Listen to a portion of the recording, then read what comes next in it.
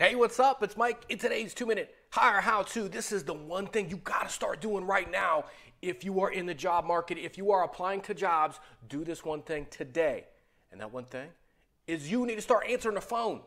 Answer the phone. You are no longer in the business of screening phone calls. You can't be. You need to answer everybody's call. I don't care if you don't know who's calling. I don't care if it's in a different state. I don't care if it's from a different country. Answer the phone. I don't care if it's your ex-girlfriend and you've got a restraining order against her. You answer on the first ring. You need to be talking to everybody. You need to be living right here. Hello. Hello. Hey, what's going on? Hey, it's a telemarketer. How are you? Let's talk. Let's have a conversation. I'm excited to hear from you. You need to be living right here.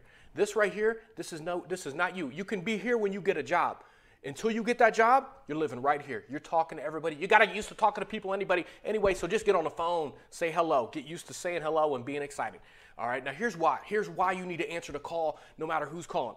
Because recruiters, what they do is they're under the gun.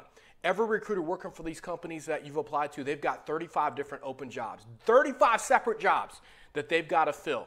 Now, they're going to work on the job that you applied for like 30 minutes. Okay, and they need to get 3 interviews in that 30 minutes. They need to get 3 interviews set up with that hiring manager. Okay, they're going to go through and get the first 3 that they can. The first 3 screens, they might set up 5 screens to get those 3 interviews.